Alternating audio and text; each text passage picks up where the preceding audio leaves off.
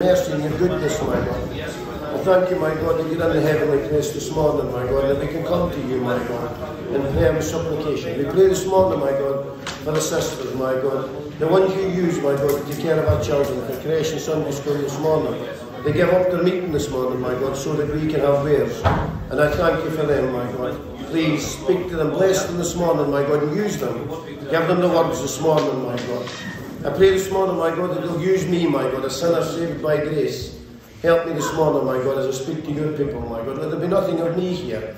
Please, my God, let me disappear this morning so that you can appear, my God. Please, speak to your people this morning through this sinner, my God. Bless them.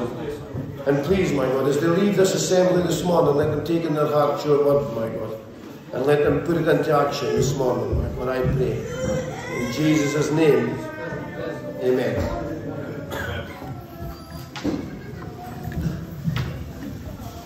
You know I'm going to break it, don't you? It's already broken, but I'm going to make it worse.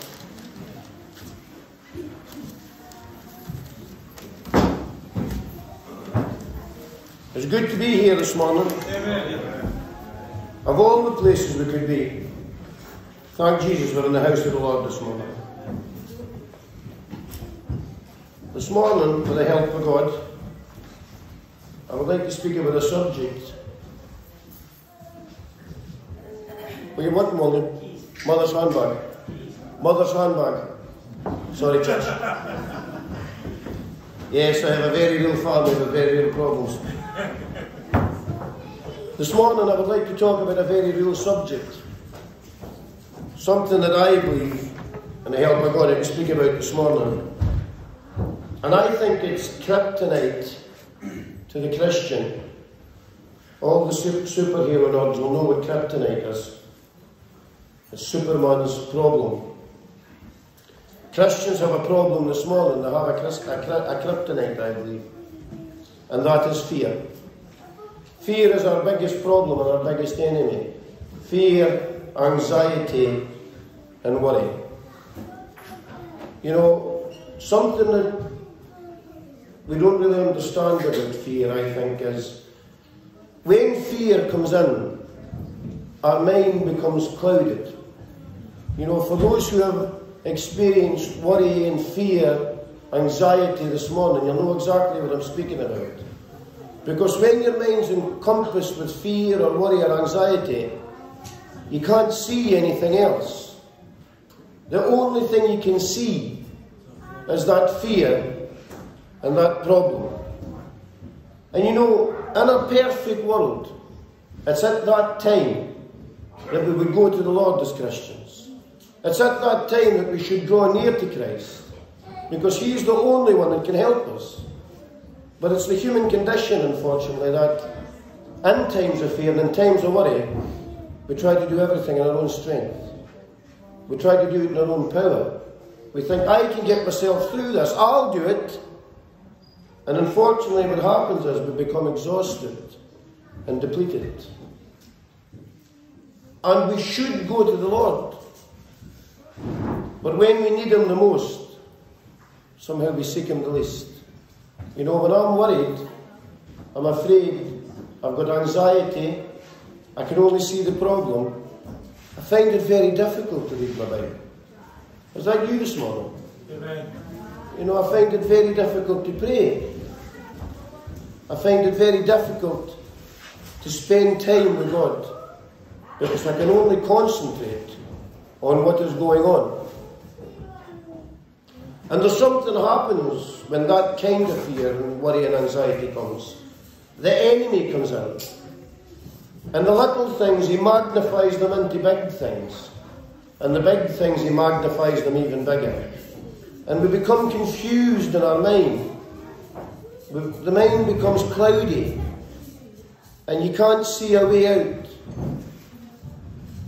I want to look at a piece of scripture this morning that I think is a very good example of this and what can happen to a Christian.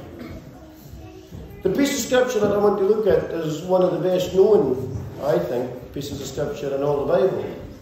It speaks about Jesus walking on the water. Now, most people, Christian or non-Christian, if you mention walking on the water, they'll say, oh, aye, Jesus supposed to walk in the water, even if they don't believe it.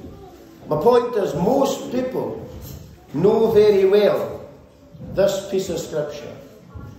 And the very obvious thing is, to anyone that looks at it, it's about a lack of faith. We know that. It shows us through that scripture what happens when you have a lack of faith.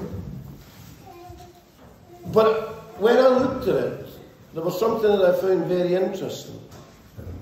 If you're a Christian, a born-again believer, and you're down in faith, let me put it that way for lack of a better word, there must be a reason for that. You know, we know that the scripture's about a lack of faith. But why?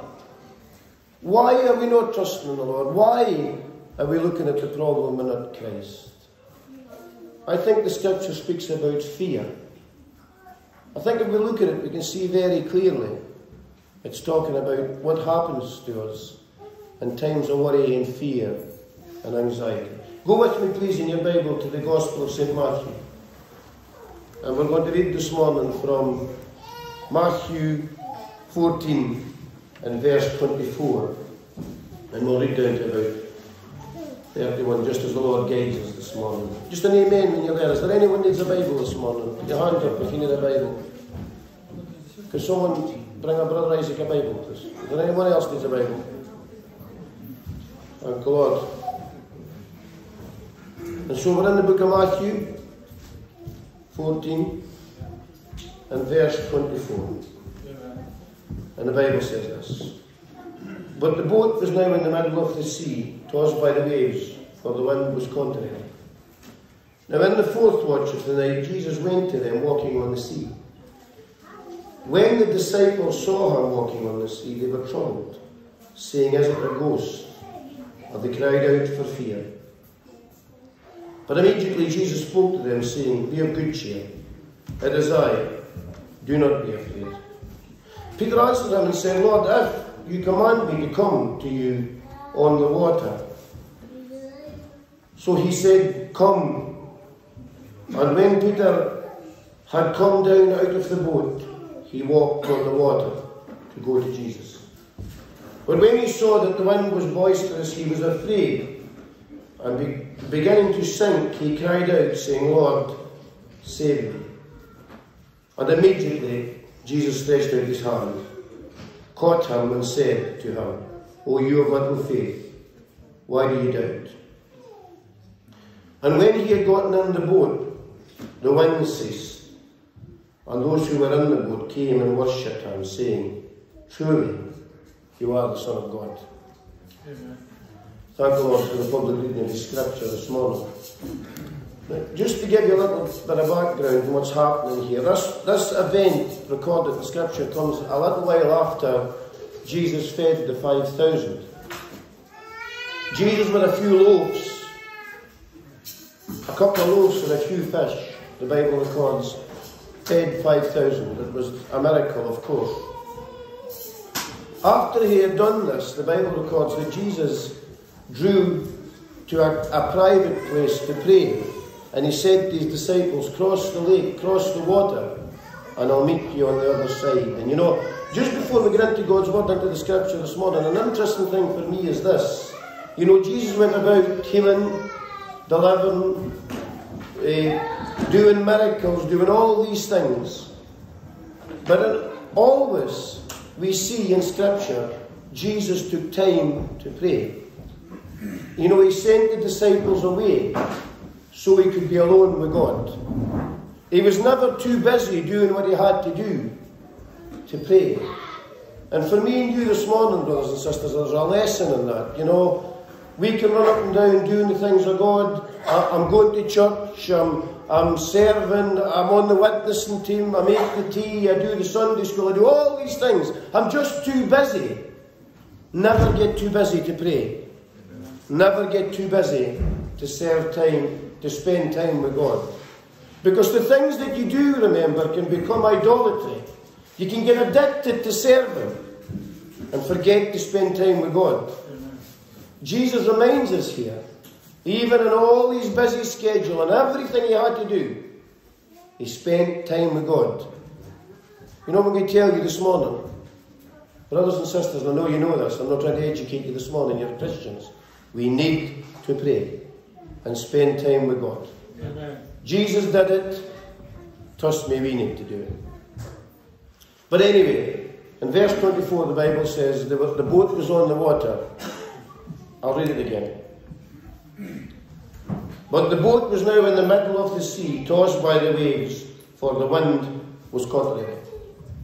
The word contrary is from the Greek word, and it means, if I can pronounce it, enantios, which means to be opposite or opposed or against. And so what the Bible says is, you've got this boat in the water that the wind is pushing against. The Bible says the boat's in the middle of the water. In John's account it says they rowed for 3 or 4 miles. This piece of scripture is in 3 accounts in the Bible. Mark gives an account, John gives an account, and Matthew gives an account. In John's account it says they rowed 3 or 4 miles. Now when I was looking at this, I looked at the boat. The Bible says that Jesus told his disciples, cross the lake. We take it for granted that it was all 12, because he said to his disciples, go on the boat and cross the lake. Now, we're looking at a boat that would take 12 people at least. I don't know how big that would be, but we know it's bigger than a little rowing boat. It's not one of them. It's most likely one of their fishing boats. A fair size of a boat. The Bible says that they rowed the boat, so we know the boat was an oar boat. It was a boat that was rowed. And they rowed for 3 or 4 miles against a storm, contrary to the waves. All of a sudden, the Bible says, this storm got up, and in the Sea of Galilee, that wasn't uncommon. Just out of the blue, a storm would just come up. And so, when I was putting this message together, I pictured these 12 men and this boat.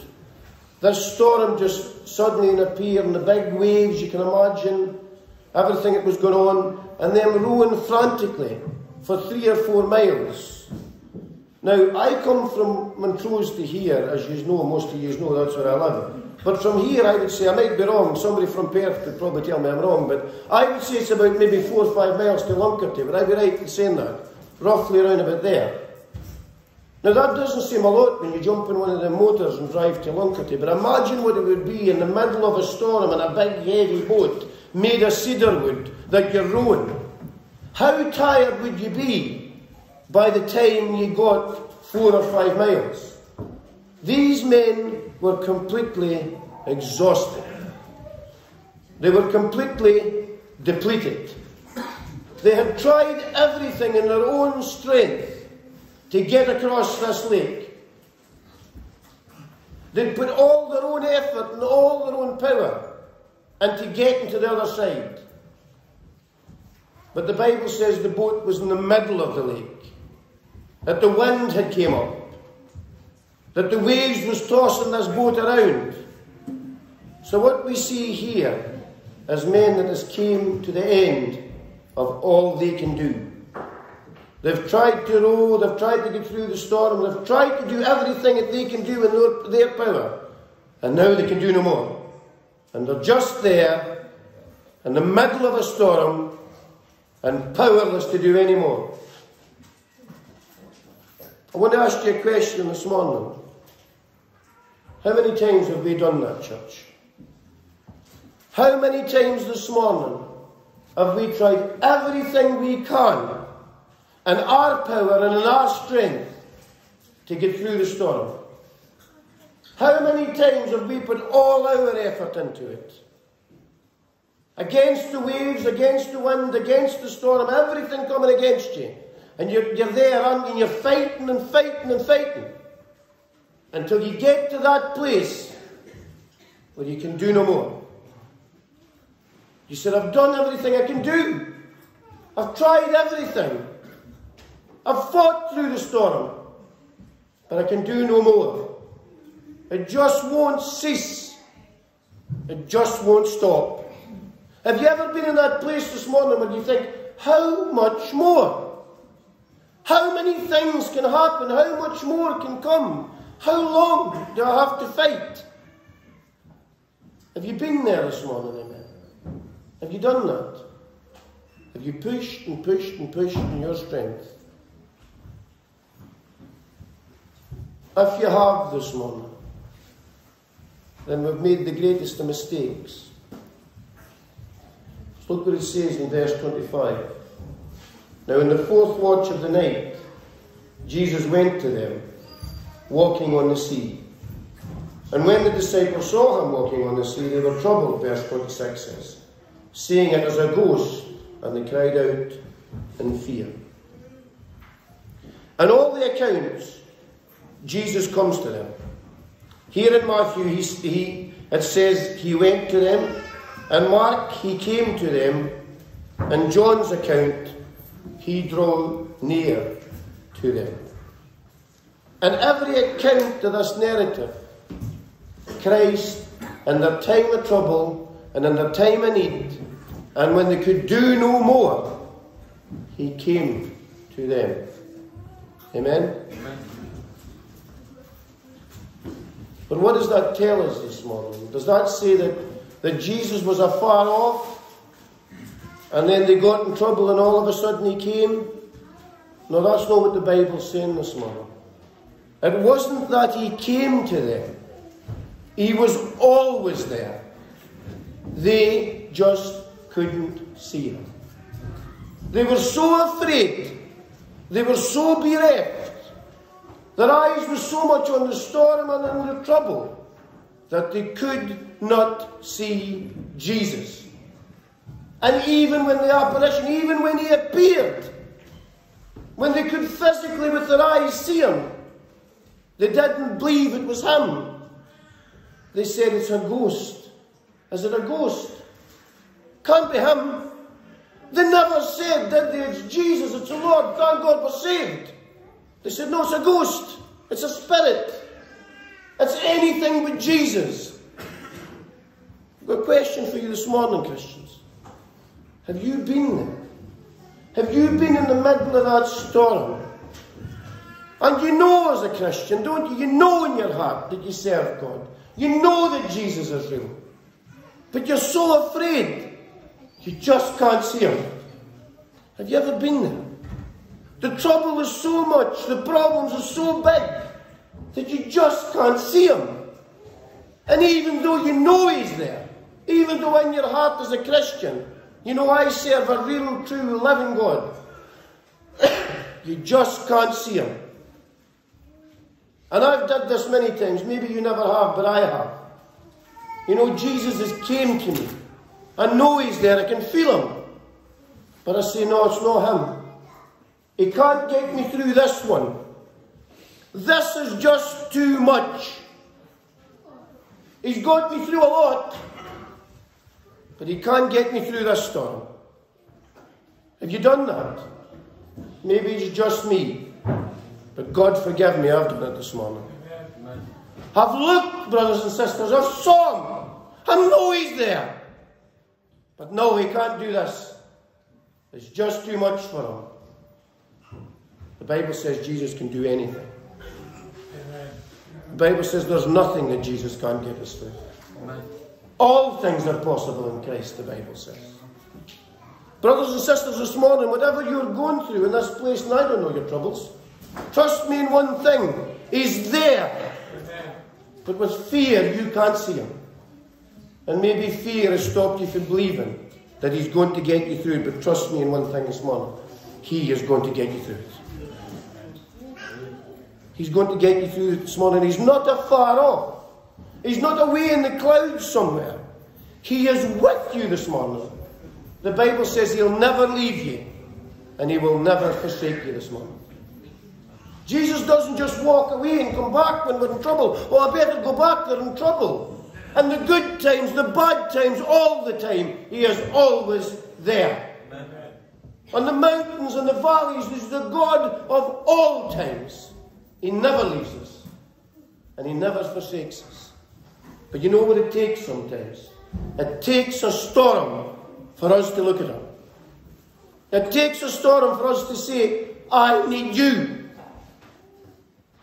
Because when we're on the mountains, and I'm speaking of me this morning, I'm okay.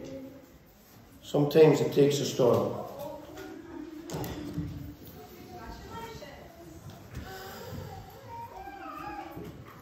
The Bible says in verse 27, immediately Jesus spoke to them, saying, be of good cheer. It is I. Do not be afraid. You know, the Bible shows us here that the disciples were very confused. They were afraid.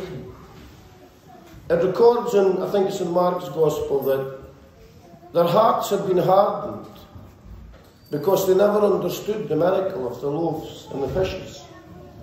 And that tells us something about the state the disciples were in at this point. You know, they were already confused about what Jesus did with the loaves and the fishes. They were already uncertain. And something you'll see when he did that miracle, they never worshipped him, did they?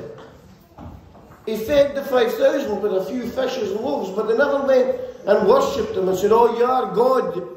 They were confused. The Bible records that their hearts was hardened because they never understood what Jesus had done. And here they're terrified. They're trying to go in their own strength. The last thing they're looking for is Jesus. They've tried everything in their own power. They've seen him and said he was a ghost. But look what he does. He comes to them and he says, don't be afraid. It's me. You know, this morning, no matter how many times we stumble this morning, no matter how many times we fall this morning, no matter how many times we get it wrong, and we will, when Jesus comes, it's with comfort and words. It's not with condemnation. Oh, you've never believed, you've thought it was a ghost. What kind of people are you? No, he came and he said, don't be afraid. It is me. He came with comfort. And you know, when we call on the name of the Lord this morning, it's never condemnation, brothers and sisters. It's always, I'm here. I love you. I've got you this morning. Don't be afraid to call on him. I've went too far. I've did too much. I've went too far that way. Doesn't matter what you've done if you'll call out to Christ this morning. Regardless of what you're going through, when he comes, it will be with words of comfort this morning. It's me. I'm here. I've got you.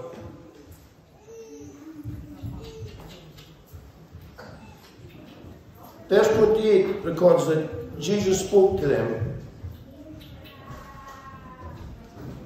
He said, and Peter answered him and said, Lord, if it is you, command me to come to you on the water.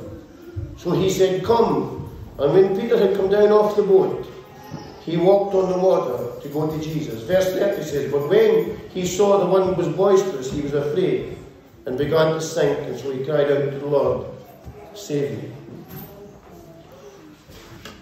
It seems like Jesus spoke to them all. But as it reads, it looks like only Peter listened, or only Peter heard.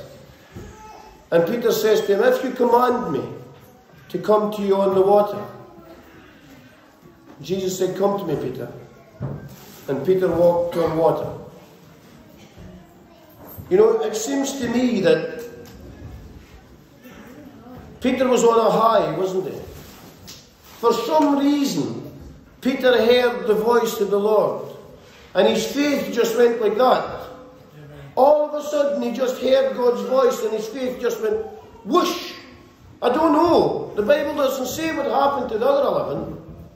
But Peter said, if you say it, Lord, I'll come to you on the water.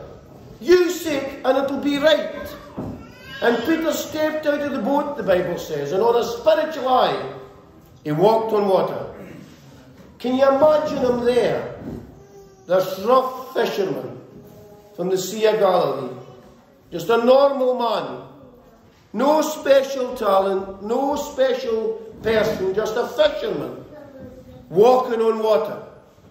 Can you imagine that? The Bible doesn't say that God calmed the sea and that Peter was walking on water like glass. Waves wind, a massive storm, and there's Peter walking on water. I want to ask you something this morning. Have you ever spent that time with Christ when you've really, really looked at God? You know, when all the rubbish and everything else, you've put it to one side, and all the politics and everything else, and you've really looked at Christ, and you've prayed and you've spent time with God and you've read your Bible, and you feel like you could do anything. Amen. Have you ever been there this morning? When you're on a spiritual high and you think, there's nothing I can't do on the power of Christ. Have you ever walked on water? Have you ever walked on water when you said, whatever He commands me to do, I'll do. I can do it in the power of Christ. Have you been there this morning? Have you been fortunate and blessed enough to have that high that Peter had when you felt that you can do anything in Christ? Well, I've been there this morning, thank the Lord. God has allowed me to where I think if I keep my eyes on you, I can do anything. But Peter made a classic mistake, one that I've made so many times. He took his eyes off Jesus and he put them back in the storm, the Bible says, and he began to sink. You see, Peter said the wind was boisterous, it was a big storm, it was a frightening storm. But while his eyes was on Christ, he could do anything. While he looked at Jesus, he could walk through fire. He walked on water. He took his eyes off Jesus and he began to sink. It's interesting to me that Peter began to sink, and I'll tell you why. Peter was a fisherman from the Sea of Galilee. I certainly think that he could swim, do you? The Bible records that when Jesus was on the shore, he jumped out of the boat and he swam towards the Lord. Peter could swim. So why did he sink? Have you ever thought about that this morning? Why did a fisherman that probably went under the water many times and freed his nets, and why did he sink? He took his eyes off Jesus, the Bible says, and he began to sink. I'm 52-year-old. In my time in the world, I have faced many problems, as I'm sure you have this morning.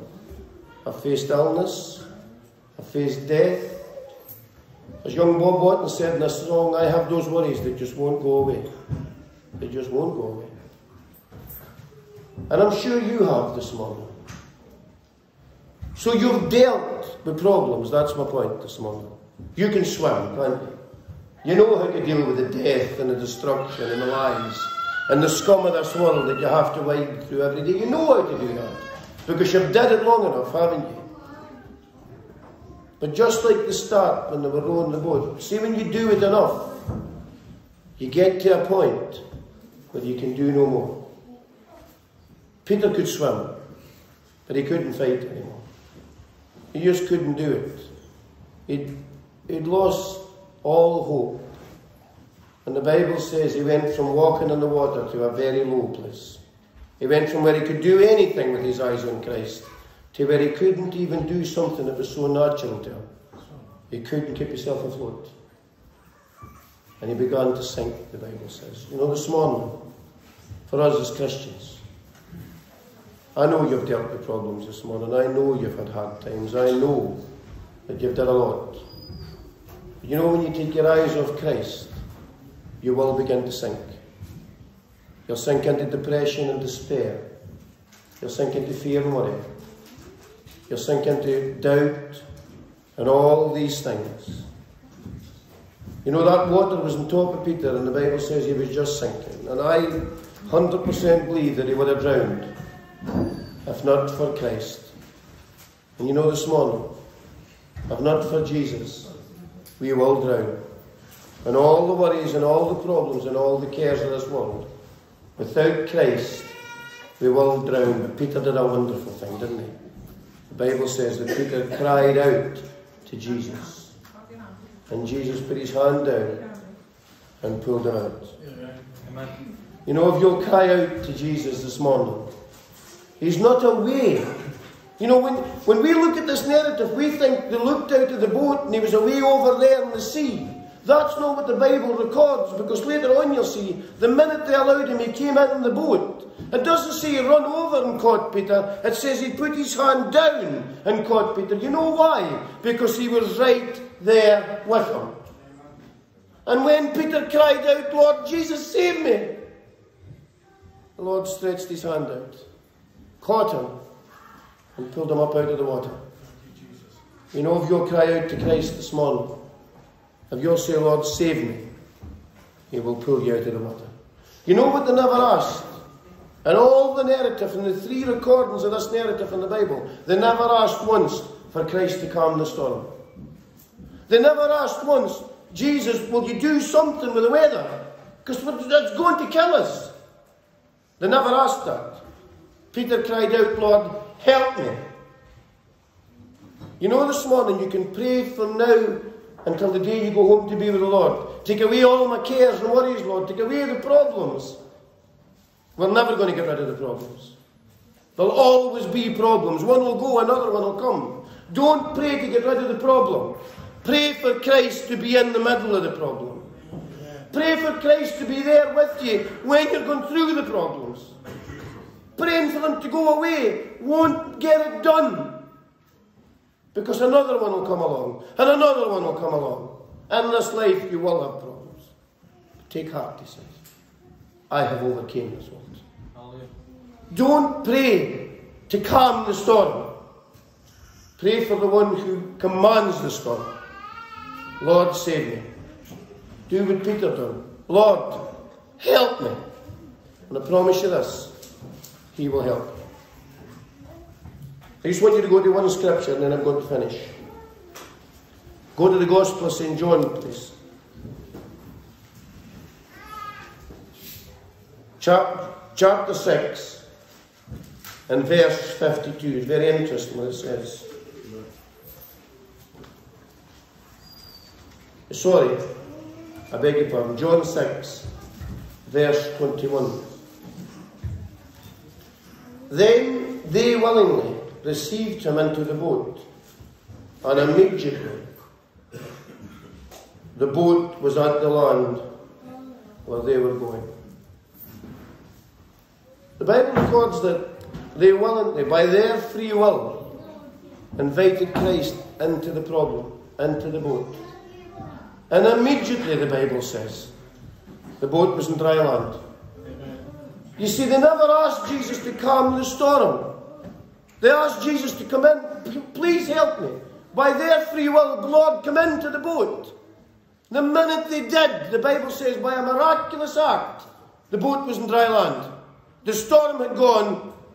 Everything was right.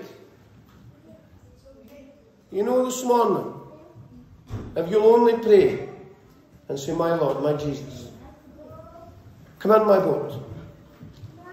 By your free will, Lord, you the captain this morning. You take charge. You take the road. You do it. He will get you through the storm. He will calm the waves. See, we never asked, calm the storm. No, ask him to be in the middle of your life. Let Christ be the centre of everything this morning. Even when you're going through the worst of the worst, trust in him. And he'll calm the storm. Please, this morning, put your trust in him. Don't ask this morning, oh Lord, do this, do that, do the other. Can you make that one well? Can you take away this problem? No. Lord, can you help me this morning? Please just help me. Willingly invite him in this morning. And he'll take care of the storm, trust me. The Bible says the boat was on dry land. You want through the storm, you want the boat on dry land, you want to get to the end of it, your faith and trust in Christ.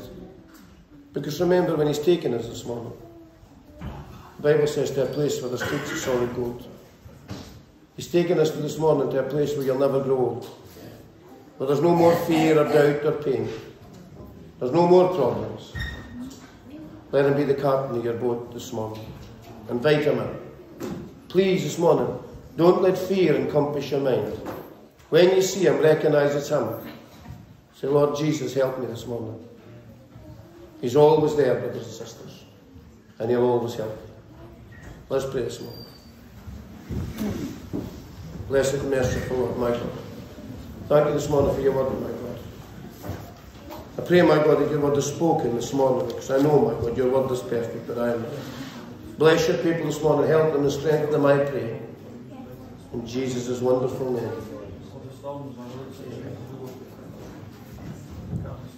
Yes, hallelujah.